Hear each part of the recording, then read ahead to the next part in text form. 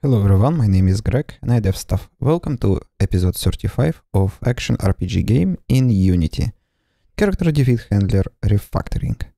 Right now the character defeat handler is heavily coupled with components on the character because of usage of getComponent and explicit storage of components like this.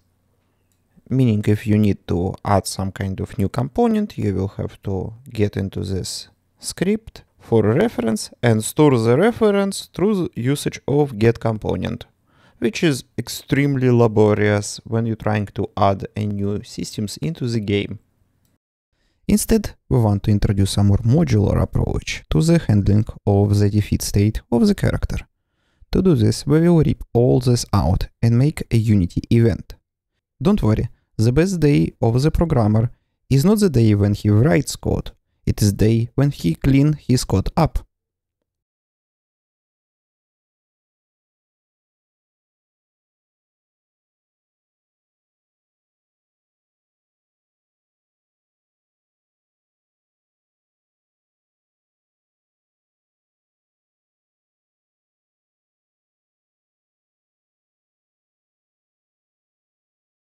After cleaning our defeat handler, let's create two new Unity events. This is a delegate, which allows you to subscribe methods and call them when you invoke this delegate. And Unity event is a wrap around this delegate. You have seen those events in things like buttons. So invoke the events on defeat and on respawn. This will call and execute all the subscribed methods to those events.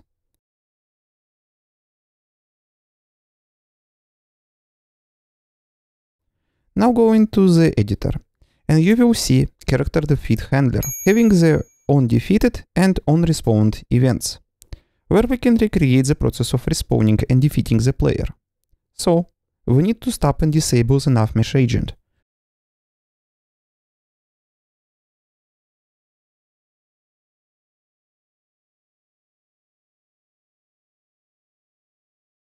So you can see in the defeat event, we are disabling everything what we need for our character to function. So he will stop moving, stop functioning, doing anything.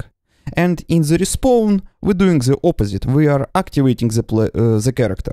So he can start moving, attacking and doing stuff.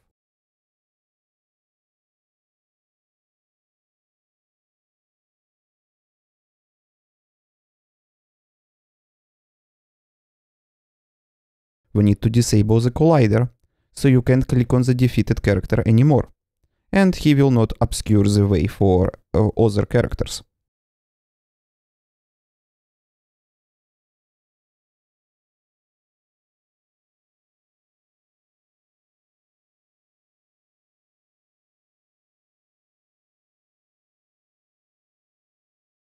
Disable attack, interact, player character, and character movement input.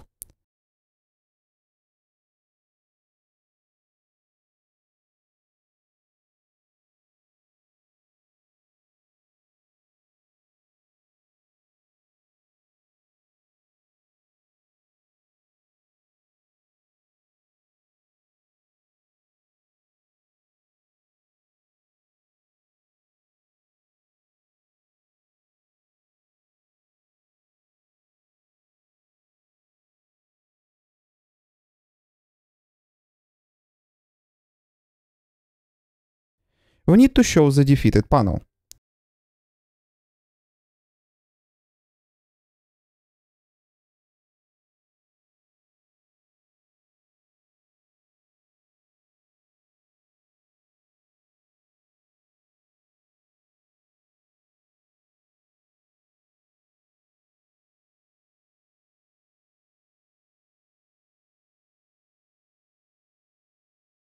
And restore the character health by calling character restore when he is being respawned. But there is a problem. We can't call the restore method from the delegate. It's because those delegates cannot call internal methods. Simply change the access to the public and we can call restore now.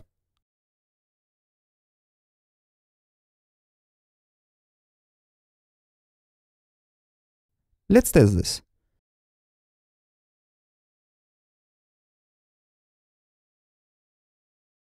To speed up the process, we can manually change the player HP to be defeated faster. So we can test things faster, save time.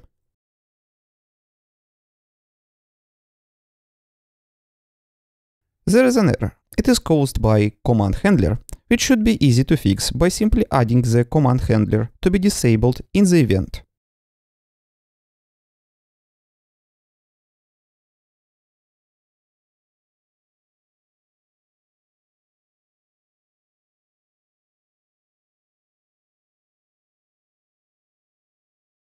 Good. Let's test the respawn process. Get defeated and respawn. And if your setup is correct, your character will respawn. This error happens because we set isStop to be false before we enable the character. An easy fix. Just set the nav mesh to be enabled before the isStopped set to be false. Good. So now let's set up defeat process on our enemy, where we will similarly disable and stop the nav mesh agent,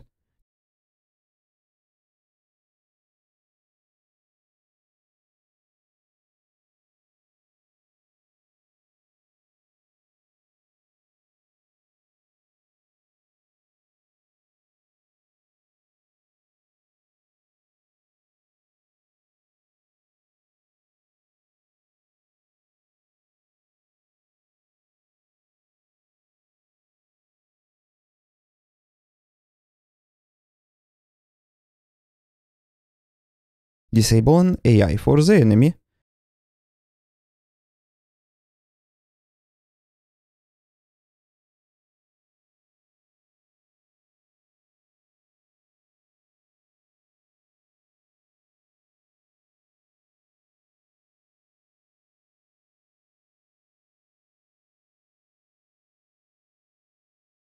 disable the collider,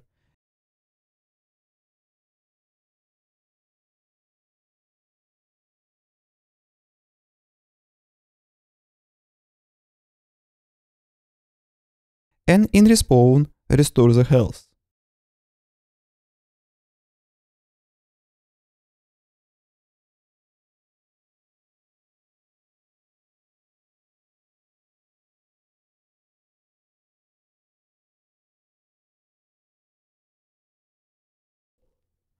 Good.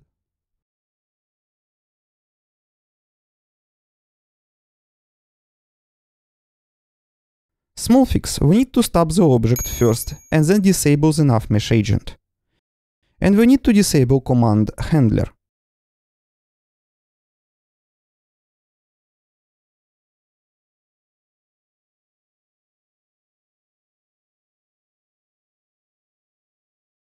Let's test this. We are defeating enemies. In next episode we will start spawning enemies on our scene. Let's clean our root folder.